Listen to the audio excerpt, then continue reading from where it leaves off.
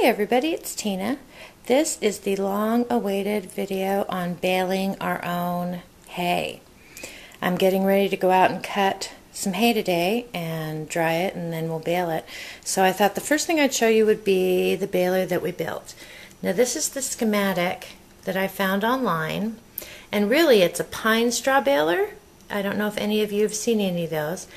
And it's from the Louisiana State University's website. So I printed out a schematic, and then this is the actual picture that they have on the website as well. Now what I did was, I didn't follow their directions exactly. They called for 3/4 inch OSB or plywood and 2x4s. What I used was 7/8 OSB or 7/16 OSB and 2x3s, which made it much less expensive. I built the whole thing for less than $50. So what I did was I went through and I had to adjust all their measurements because I wanted to make it the same size, make the box the same size, but I had to make adjustments since my lumber was different. And then I drew out a schematic on graph paper as to how I wanted to cut everything up and what my materials were and what the prices were. So let's see, it looks like I used 9 2x3x8s and then a sheet of 4x8 7/16 OSB, and then I have latches, hinges, the pin bolts, all that. So in all it added up to less than $50.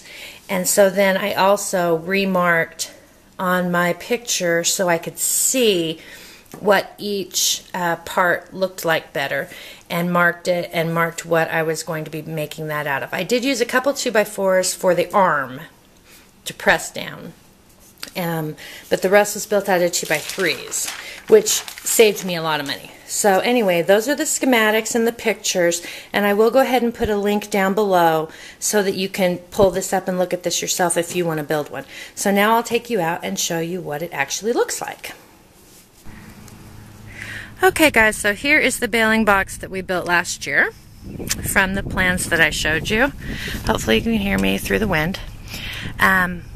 This here is the plunger that compresses the hay into the box, and the handle that is made with 2x4s to make it stronger. And so how it works is you put the hay in and plunge it down. More hay, plunge it down until it gets really packed, and then you hold it down really good. Now, down in the bottom, you can see there are some tracks down there with eye hooks. That holds the string at the bottom of the bale. And then here on the back, see these little nails? Those hold the string up while you're stuffing it.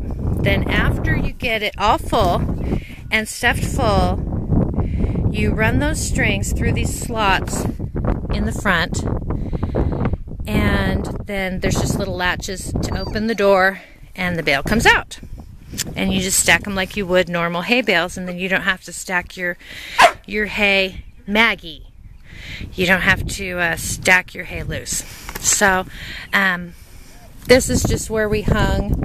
I started with jute twine last year because I wanted it to be biodegradable, but it wasn't strong enough. So we ended up just in a pinch using some nylon, and we've got our cutter hanging there.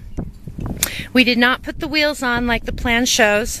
It was just extra expense and just kind of a hassle. So what we did is, this is our dolly. We just scoot the dolly under the end, and then we've got straps here that we strap around the box when we move it out to the pasture when we're ready to bale.